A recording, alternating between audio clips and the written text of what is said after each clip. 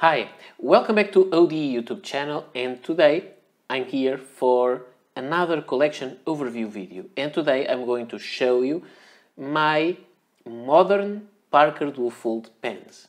For this video I am basing my thoughts and my facts on the information that is available on the wonderful site, which is parkerpens.net, and in this great Parker Duofold book. So let's go back to our pens and talk about them. So I will show you my overview of my collection, or the overview of my collection of modern Parker Duofold pens, and I have to say that I am lucky to have 12 of those really amazing pens. For me, they are. So let's start by just defining what they are. So the modern Parker Duofold pens, I'm talking about the pens that were inspired in the vintage model from the 1920s, but they were re-released in 1987, and they were called Parker Centennial. And they were called Parker Centennial because although they were released 1 year before, but in 1988 Parker would go 100 years old, so these pens were released in the year before, and they're called Centennial because of the 100th anniversary of Parker. And let me show you the first pen I have. And the first Parker Duofold that I have here in my collection to show you is this one. So this is a Parker Centennial Duofold. And let me just show you. You can see there are similarities between both. They are not the same. And one of, I think, the major difference, besides materials and small stuff, is, and design even, is that this one is a button filler. You have to remove this blind cap to use the button filler, and the newer ones are cartridge converter pens. Then, besides that, they have several differences in their designs. Both have big nibs. Just let me show you. This one also has a arrow nib, so a little different from what should be expected from a Parker Duofold, but that's another history. But it's very hard to focus this, but I think you can see the arrow nib on both. So let me take the vintage away. I've showed you the similarities, and this is the first one. This is the first one, but it is not the first Parker Duofold that I got. I will show you in a moment the first Parker Duofold, at least the modern one, I got ever. But this is the first in chronological order that I have in my collection. So this Parker is an interesting one. This is the model, the same that was released in 1987, although this one is from 1989. But it is very similar. So this one has the old style clip. The clip changed. It became thicker and longer, and then there were also some other design differences, but this was how they were released, and they had this very nice Parker nib with a two-tone nib with the arrow there and saying Parker 18 karat gold. So very beautiful nib in my opinion. To me, this is a great pen design. So this one, I bought it as a set, the pen and a ballpoint, and I found them on a store, and just let me go through this because it was maybe one of the most amazing purchases I ever made. I saw this at a store, I watched it and I thought one day, okay, I would love to have one of those. This is not my kind of favorite design, I like the newer design a little better, but I saw this one and I thought I should buy it. It was a very old stationery store that had some very old couple there, and I didn't ask for the price. But the next time I went there in that street, I decided to ask them how much was this called, and then the old lady, she said, my husband is not here, I will check with him the price and then I will call you and let you know. So next day or something, I received a phone call from her saying that the pen would be 55 euros if I was going to buy the set, the ballpoint and the fountain pen. If I just wanted the fountain pen, it would be 35 euros. So of course I said yes. What I understood is that they didn't really pay the price for this pen, so it was not kind of being ripping off that old couple. Is that they have this old stationery store and they bought the remainings, leftovers of other stores that were closing. So they bought all the stuff very cheaply and they had this pen there and they sold it to me, and I'm very happy owner of this pen. So this is from 1989 and it was made in UK. The next pen is this, which is beautiful. It is blue. Maybe it looks a little bit purplish with this lighting and the image on the phone. But this is the Parker Centennial Duofold Marbled Blue. The date code on the pen, and the date code is somewhere here on the other side of the cap. I think you can see it, but let me grab the black one because it's easier. I think you can see there. It says Parker, made in UK, and then it has the date code. I'm not sure if you can read it perfectly, but it's there.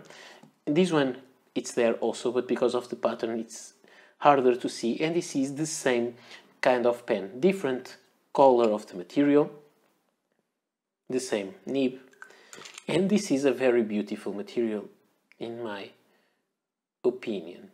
It has some depth and I like it. And this pen is also from 1989 and from UK. Parker Duofolds were made in UK only, and then they started being made in France also. The next one that I have in chronological order is a pen from 1996. But before, let me tell you about some things that changed. This is the next one. This is the Parker International Duofold Lapis Lazuli.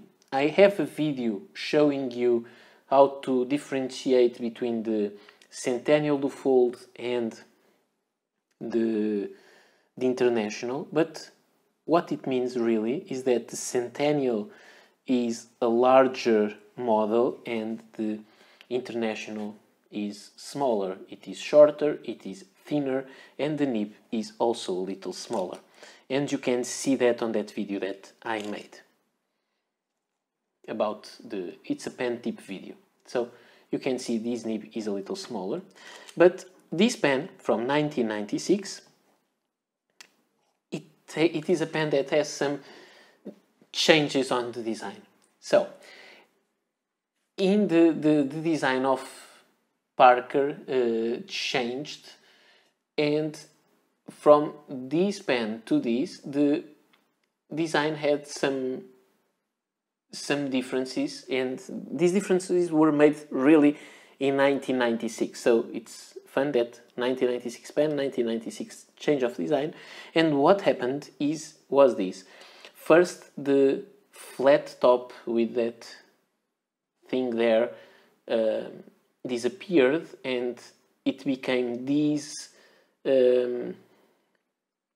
tapered top of the pen, also black but in a tapered way.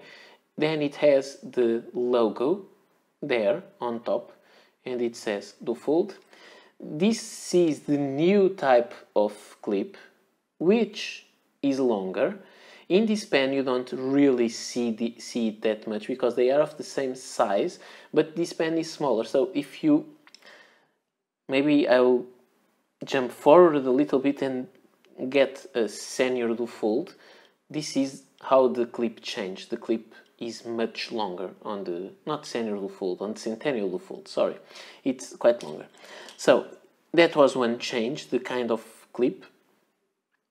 The cap rings, they are no longer a wider band and a thin ring. They are two thinner rings, and these are flat to the surface of the cap, and these are a little raised. So when you touch these, you feel like kind of two little bumps there. Then the overall shape of the pen is the same, but it has a much shorter, let me get again the Centennial sized. They get again this smaller black part, and it has the older two ring design went for one ring. This one is higher, you can feel it. This one you almost can't feel it because it is flush to the section. Also, the date code changed from the back of the cap there, where I cannot see it on this design, to here on the base of on the top of this black part at the end. When you unscrew the pen, let me just show you these also. You have also some differences. One is that the two rings on the end of the section, they became only one ring, and here the nib changed the design. It was a simple arrow nib, similar to the nibs you would find on the Parker Vacuumatic, and they went for this kind of nib that was used in some advertisement, older advertisement from Parker, which was the arrow of Parker, and then with a banner saying Duofold across the wavy banner across the arrow. So this was the difference. This is called Lapis blue. This color came to replace this one, and you can clearly see they are different materials, different designs. The next I have, I guess this video will get a little longer again. The next pen I have is another Parker International in black, and this one has a date code of the year 2000, also made in the UK.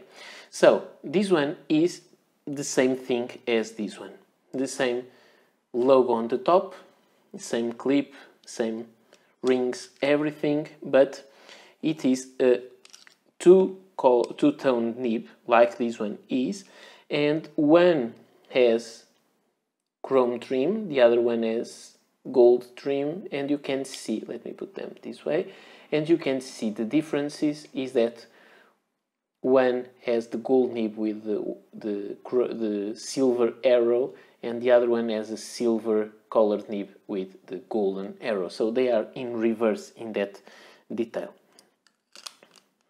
So these are interesting pens. This pen was my first Parker Duofold ever that I got from eBay. Then the next one is this, and this is a beautiful pen that came a step after those. So this is from the year 2000, but then again in the year 2000 Parker changed their identity, they changed their logo, and to me they entered in a phase of a couple of years where they made really exciting models, in my opinion. I think they were really exciting.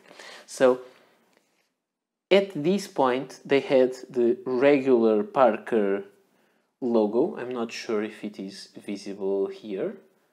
This logo, which is the arrow going across two P's back to back.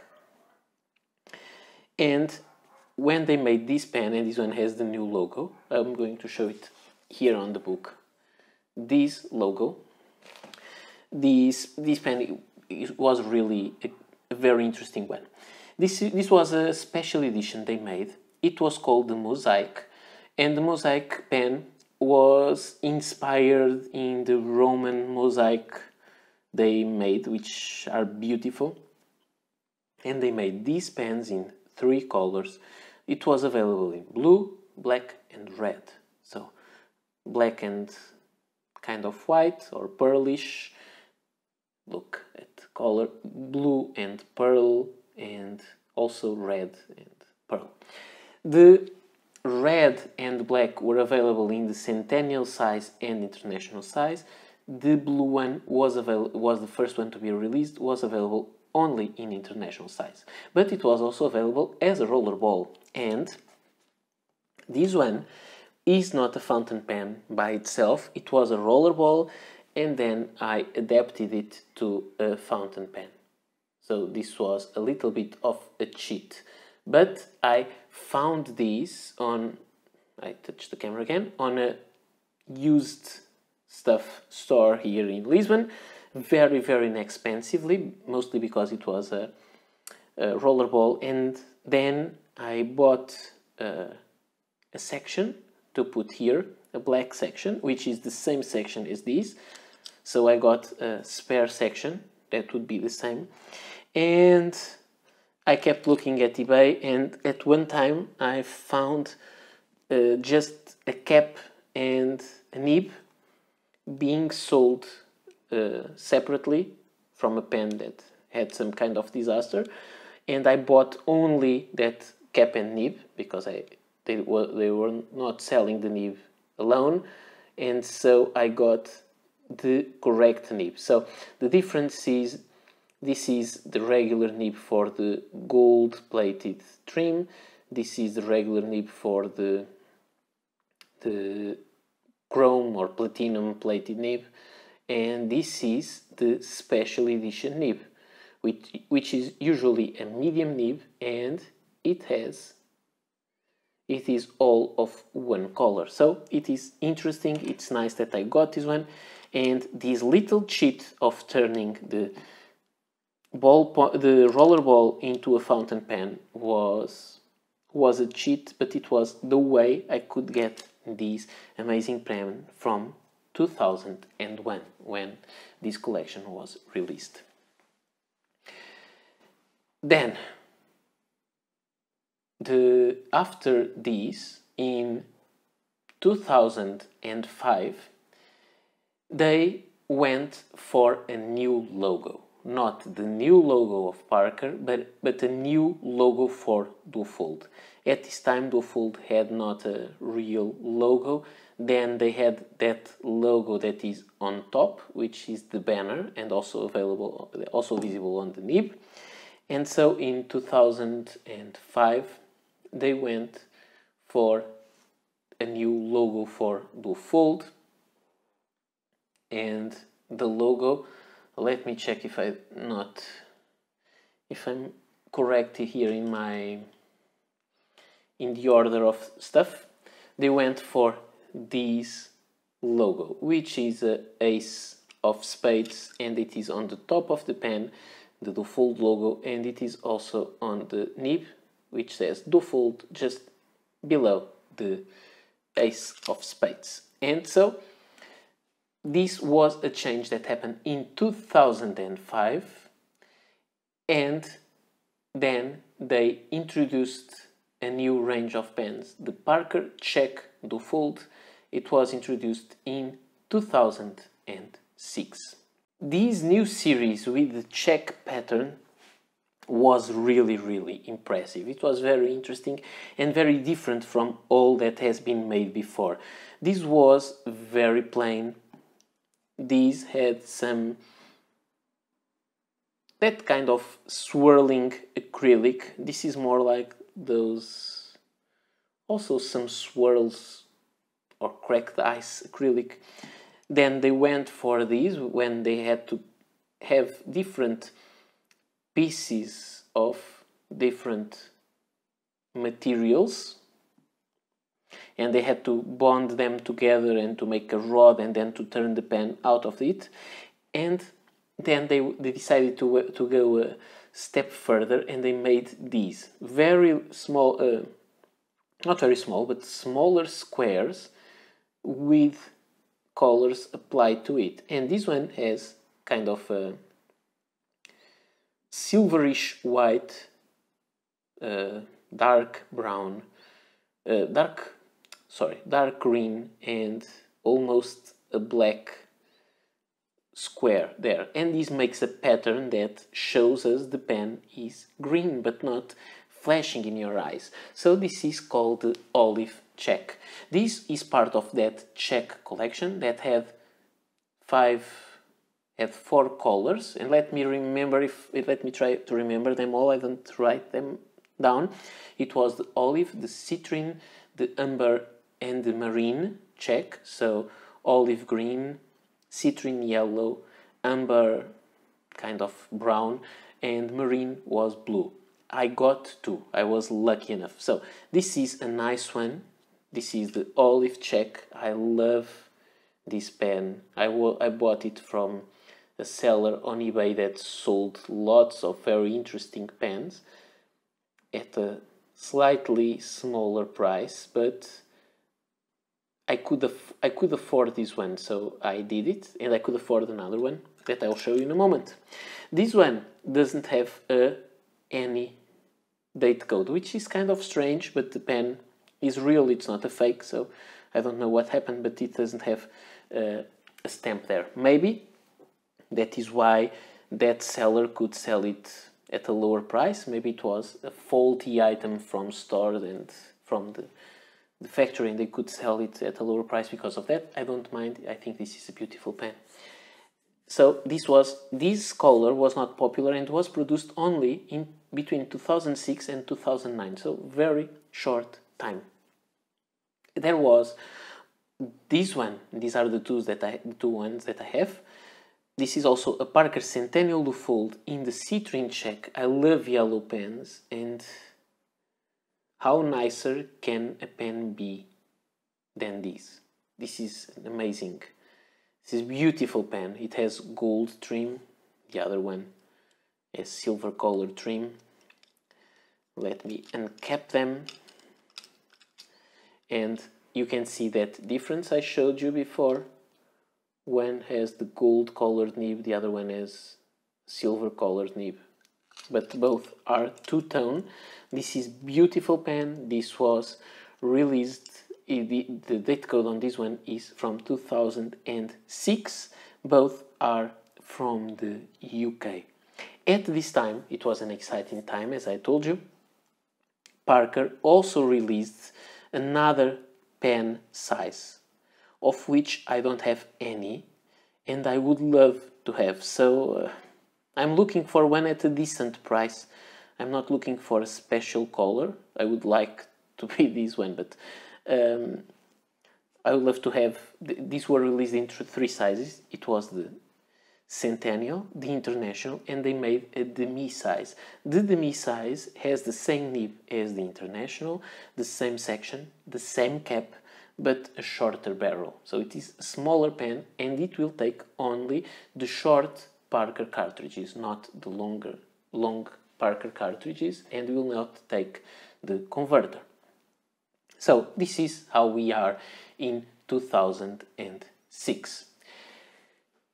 Then they made some no, they didn't make anything. They made some redesigning, but it was later.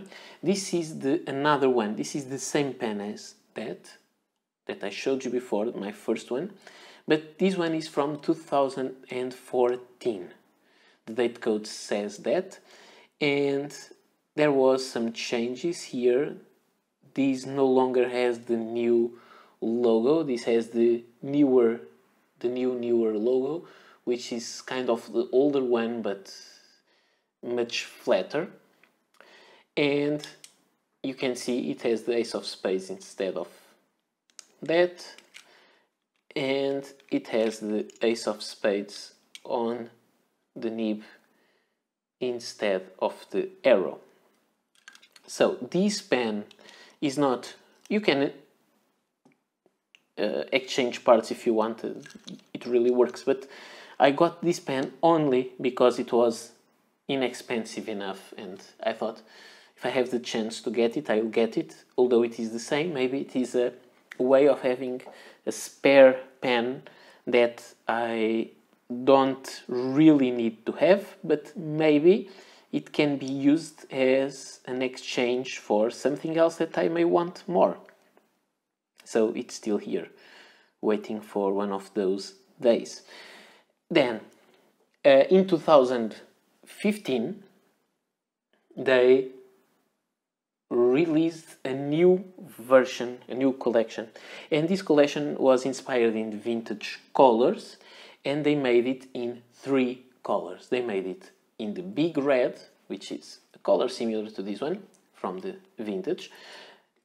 It was the Lapis Lazuli, which was a color similar to this one, but with no swirls, with no pattern on the acrylic, and also the Ivorine. And I have the Ivorine, which was a white. It's not really white, it's more kind of ivory white color. This is, I wanted to show you something that is white.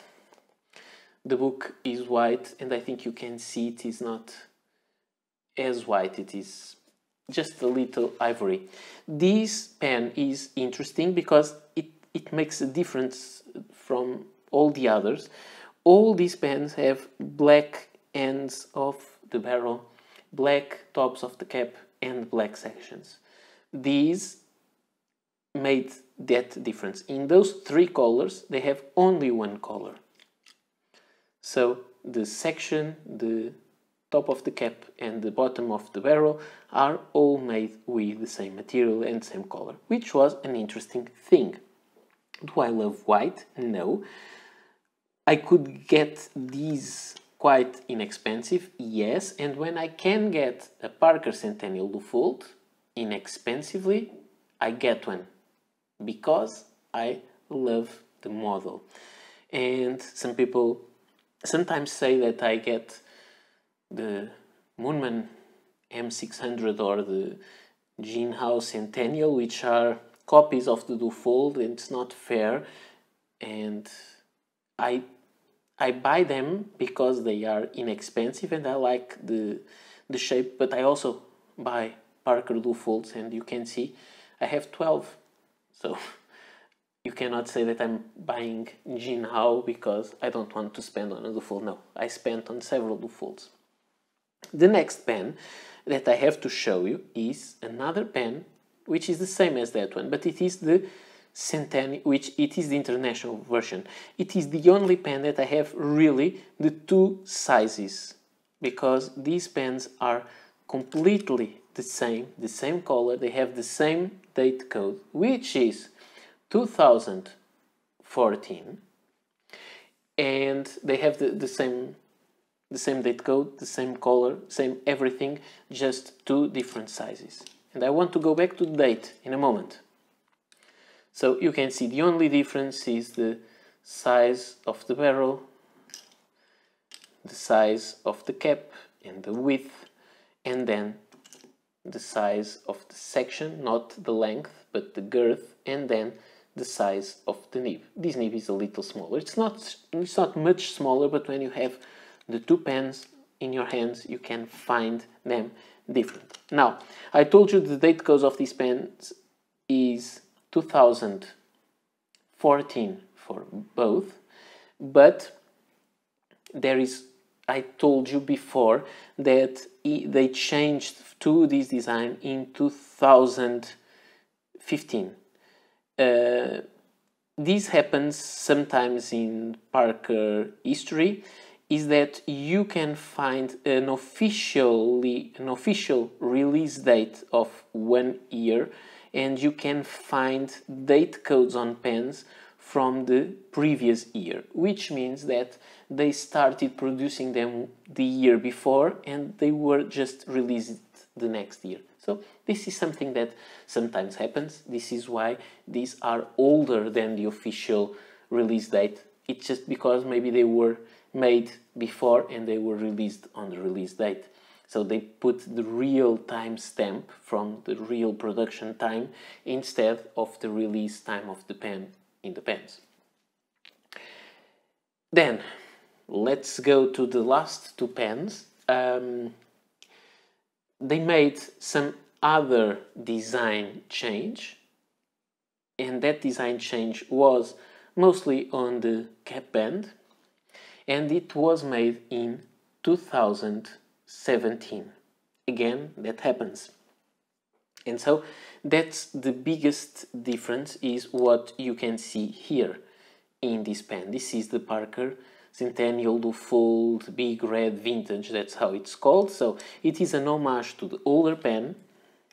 You can see the color is quite similar. It's not completely the same, but I think it's good enough. Even material is not exactly the same.